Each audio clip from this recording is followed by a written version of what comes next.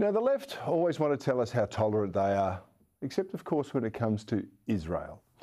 And now more than 20 acts have withdrawn from the 2022 festival over a sponsorship deal it has with the Israeli embassy.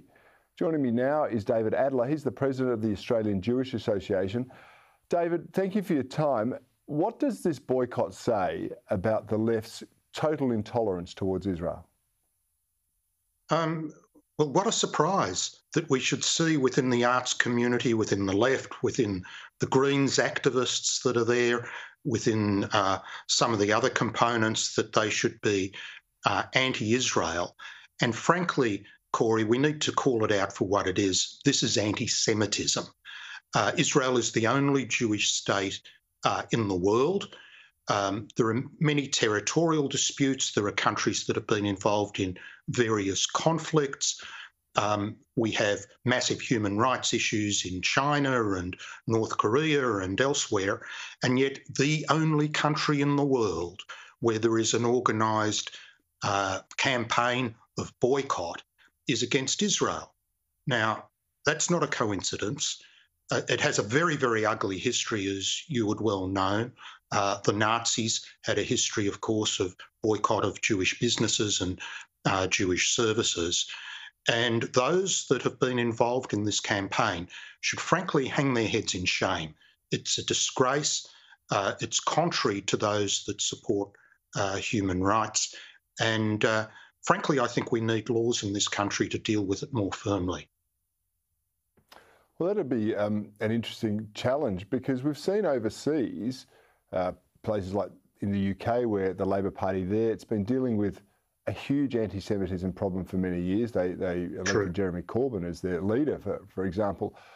Are we seeing that size or movement here, which is directly against the Jewish state and against the Jewish people? We're seeing it in some parts of our politics. I mean, to his credit, Anthony Albanese has agreed with Scott Morrison that Australia should adopt what is the widest, most accepted definition of anti-Semitism formulated by the International Holocaust Remembrance Alliance. But there is one political party which has rejected it, and it should surprise no one to learn that that's the Greens. The Greens have a terrible track record. So where the Greens isn't so powerful in the UK, that sort of sentiment infiltrated the Labor Party there. Our Labor Party is not as bad as the Labor Party in the UK, but the Greens certainly present a problem, and they, by rejecting the accepted definition of anti-Semitism, have really consolidated their reputation as being anti-Semitic. Yeah, David, I have to tell you, I've sat in that chamber with the Greens and listened to some of the vile filth that they spout. It is just appalling. Now, you mentioned the International Holocaust Remembrance Alliance. Now, that's something that is bipartisan here from Labor and Liberal. You've made that point. Tell us what it's about and why is it so important? Well, it's very important because it is an internationally accepted definition, and it's an important step. In order to address a problem, you need to define it. So that IHRA definition does that. And in addition to defining what anti-Semitism is, it gives a series of working examples. And the thing that's got the left of politics really upset is it distinguishes critically where Israel fits into that scheme.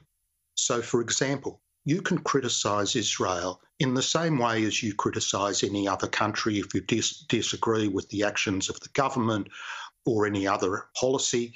By all means, criticise.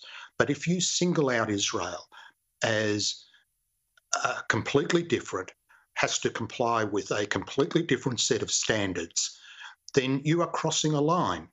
And that is crossing the line into anti-Semitism. So if Israel is saying, according to the campaign, that it should be boycotted, and it is the only country in the world that should be boycotted for its existence, then that certainly crosses the line.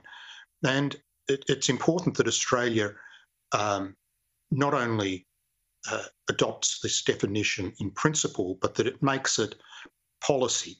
And we think it's very important that it's implemented in our educational institutions, universities and schools, and also the media. We've arranged for a question on notice for the ABC. Will they accept the definition? Because we think there's a problem in the ABC, and we're waiting for their answer. Make sure you come on the show and discuss their answer with you. That's something we have Happy in common. to. But what about this? You make the point that you should be able to criticise Israel just like you can any other government and politicians, and we should be able to criticise individuals. But I've been accused of anti-Semitism when I've said that I don't like how George Soros is conducting his business and influencing politics around the world. I thought that, it's a fairly reasonable comment. But what's happened, we had this week Harry Potter actress Emma Watson. She was accused of anti-Semitism for an Instagram post that expressed solidarity with Palestine. Now, personally, I'd like to see her have some solidarity with J.K. Rowling, who's been at the, the bad end of the transgender activists. But for the life of me, I couldn't see this as an anti-Semitic post. Am I missing something here? The context. She was supporting the BDS campaign, and that's the important context. Let me tell you also, we have a problem with George Soros. He funds all sorts of things that we object to that are contrary to the interests of the Jewish community in Israel. Now, Emma Watson is an interesting case study because she describes herself as a feminist. Fair enough. But you consider this, in the whole of the Middle East, where are women's rights the most protected? Israel has had a female prime minister, and indeed, the most likely cause of traumatic injury or death to a woman in Gaza is not as a result of a conflict with Israel. It's as a result of honour attacks, the Islamic honour attacks within the families. So the context is everything when it comes to these quick little memes on social media. And if you're a feminist, or if you support gay rights or these other leftist causes, environmental protection, and you overlook all the things that are happening around Israel and only criticise Israel, then your judgment, your principles, what you're really motivated by is legitimately criticised. Yeah, it makes an excellent point there. I've heard the Greens in particular join up with some of the most militant Islamic states to talk about condemning Israel, and yet they won't say one word about how, the gay people in those states are treated. It's just appalling. David Adler, thank you very much for joining me on Inside the News tonight. I really appreciate your time, and all the very best for 2022. Thank you, Cory, and keep up your great work.